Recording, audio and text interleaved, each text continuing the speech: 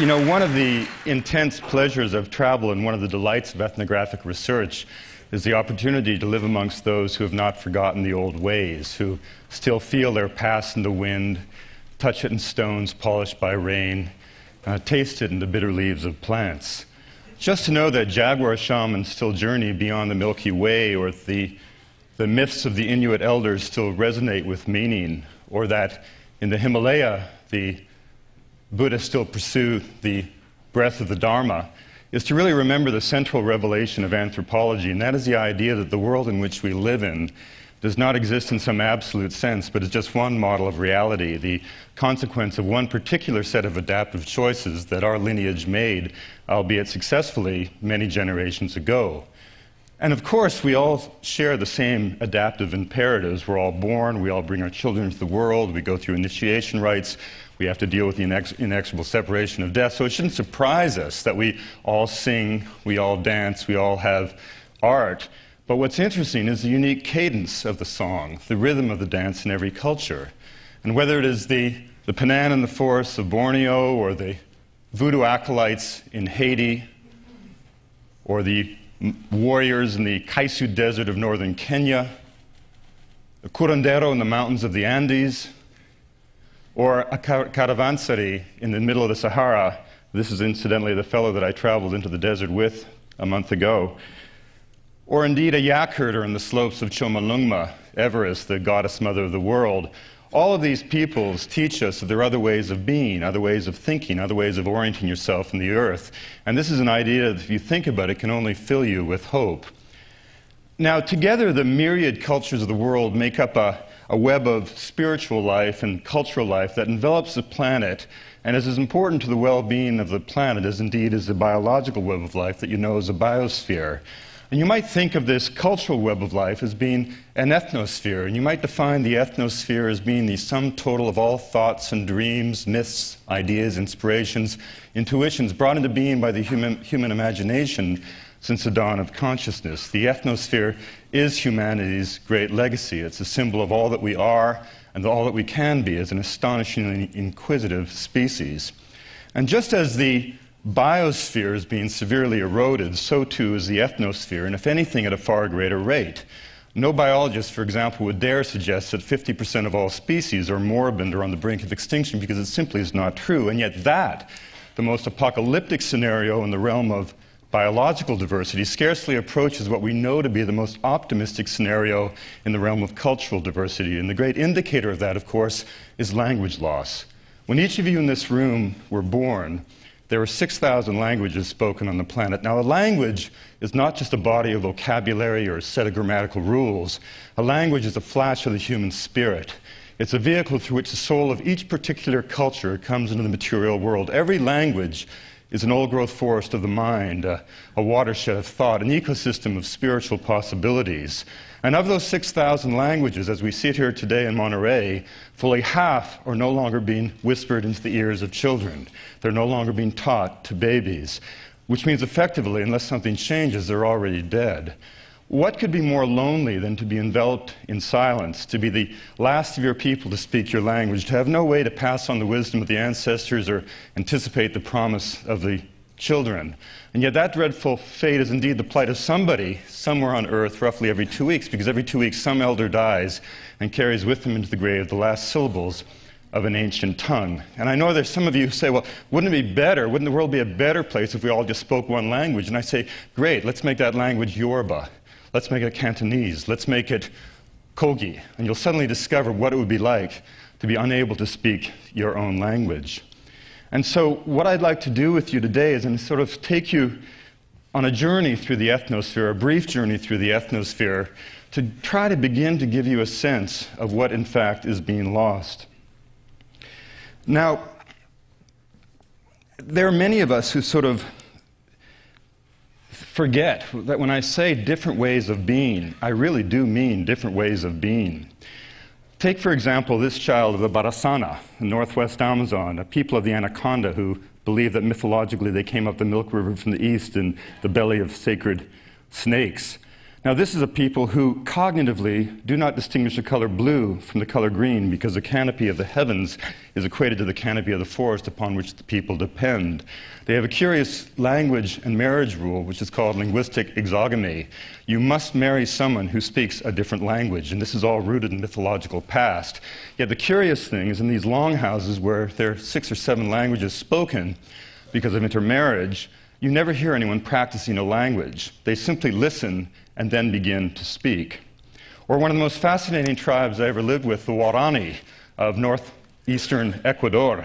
An astonishing people, first contacted peacefully in 1958. In 1957, 5 missionaries attempted contact and made a critical mistake. They dropped from the air 8x10 glossy photographs of themselves in what we would say to be friendly gestures, forgetting that these people of the rainforest had never seen anything two-dimensional in their lives. They picked up these photographs from the forest floor, tried to look behind the face to find the form of the figure, found nothing, and concluded that these were calling cards from the devil, and so they speared the 5 missionaries to death. But the Guarani didn't just spear outsiders, they speared each other. 54% of their mortality was due to them spearing each other. We traced genealogies back 8 generations, and we found 2 instances of natural death, and when we pressured the people a little bit about it, they admitted that one of the fellows had gotten so old that he died getting old, so we speared him anyway. But at the same time, they had a perspicacious knowledge of the forest that was astonishing. Their hunters could smell animal urine at 40 paces and tell you what species left it behind. In the early 80s, I had a really astonishing assignment when I was asked by my professor at Harvard if I was interested in going down to Haiti, infiltrating the secret societies, which were the foundation of Duvalier's strength in the Tontomacoute, and securing the poison used to make zombies. In order to make sense out of sensation, of course, I had to understand something about this remarkable faith of voodoo. And voodoo is not a black magic cult. On the contrary, it's a complex metaphysical worldview. It's interesting, if I asked you to name the great religions of the world, what would you say? Christianity, Islam, Buddhism, Judaism, whatever. There's always one continent left out, as the assumption being that sub-Saharan Africa had no religious beliefs. Well, of course, they did, and voodoo is simply the distillation of these very profound religious ideas that came over during the tragic diaspora of the slavery era.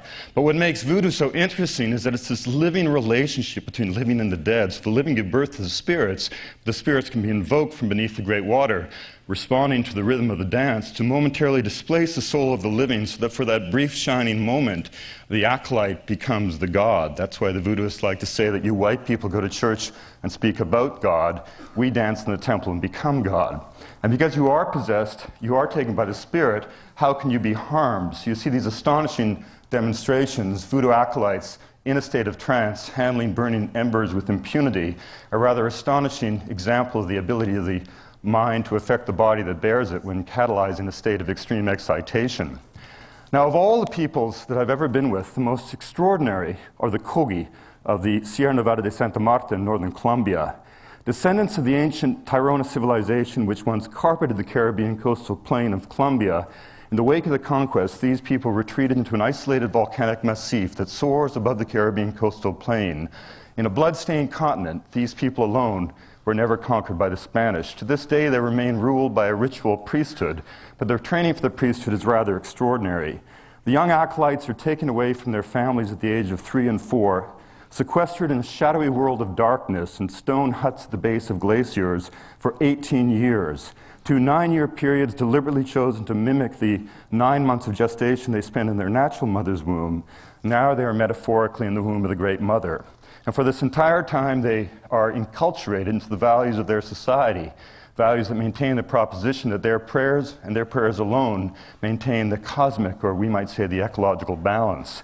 And at the end of this amazing initiation, one day they're suddenly taken out, and for the first time in their lives, at the age of 18, they see a sunrise. And in that crystal moment of awareness of first light, as the sun begins to bathe the slopes of this stunningly beautiful landscape, suddenly everything they have learned in the abstract is affirmed in stunning glory. And the priest steps back and says, you see, it's really as I've told you, it is that beautiful. It is yours to protect. They call themselves the elder brothers, and they say, we, who are the younger brothers, are the ones responsible for destroying the world.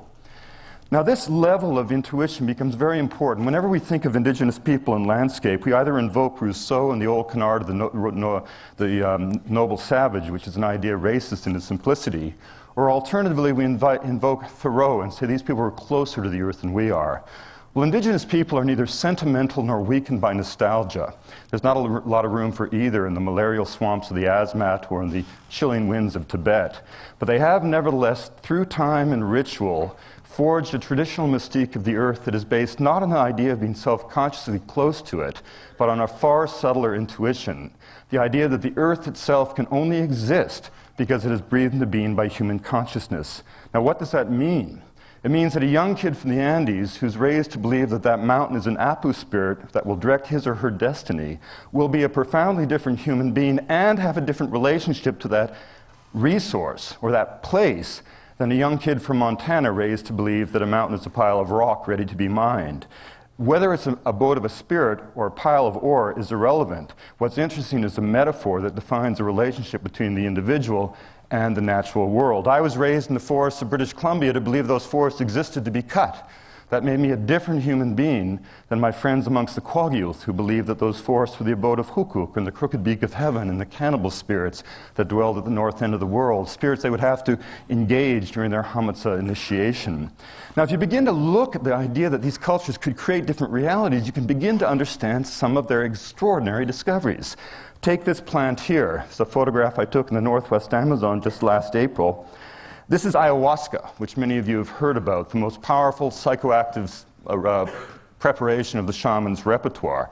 What makes ayahuasca fascinating is not the sheer pharmacological potential of this preparation, but the elaboration of it. It's made really of two different sources. On the one hand, this woody liana, which has in it a series of beta-carbolines, harmine, harmaline, mildly hallucinogenic. To take the vine alone is rather to have sort of blue, hazy smoke drift across your consciousness. But it's mixed with the leaves of a shrub in the coffee family called Psychotria viridis.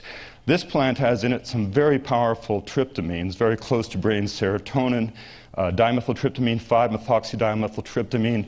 If you've ever seen the Yanomami blowing that snuff up their noses, that substance they make from a different set of species also contains 5-methoxydimethyltryptamine. To have that powder blown up your nose is rather like being shot out of a rifle barrel lined with Baroque paintings and landing on a sea of electricity. It doesn't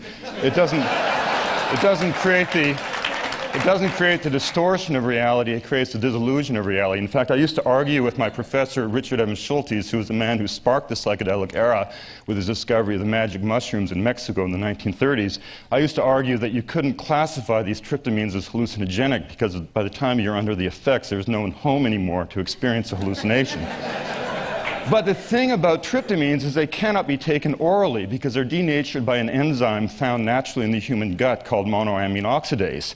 They can only be taken orally if taken in conjunction with some other chemical that denatures the MAO. Now, the fascinating thing is that the beta-carbolines found within that liana are MAO inhibitors of the precise sort necessary to potentiate the tryptamine. So you ask yourself a question: how in a flora of 80,000 species of vascular plants did these people find these two morphologically unrelated plants that, when combined in this way, created a kind of biochemical version of the whole being greater than the sum of the parts? Well, we use that great euphemism, trial and error, which is exposed to be meaningless. But you ask the Indians, and they say the plants talk to us. Well, what does that mean? Well, this tribe, the Kofan, has 17 varieties of ayahuasca, all of which they distinguish at great distance in the forest, all of which are referable to our eye as one species. And then you ask them how they established their taxonomy, and they say, I thought you knew something about plants. I mean, don't you know anything? And I said, no. Well, it turns out you take each of the 17 varieties on the night of a full moon, and it sings to you in a different key. Now, that's not going to get you a PhD at Harvard, but it's a lot more interesting than counting stamens. Now, the problem is that even those of us sympathetic with the plight of indigenous people view them as quaint and colorful, but somehow reduced to the margins of history as the real world, meaning our world, moves on.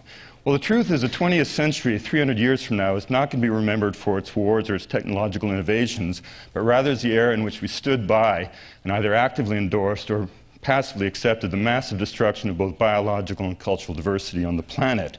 Now, the problem isn't change. All cultures through all time have constantly been engaged in a dance with new possibilities of life. And the problem is not technology itself. The Sioux Indians did not stop being Sioux when they gave up the bow and arrow any more than an American stopped being an American when he gave up the horse and buggy.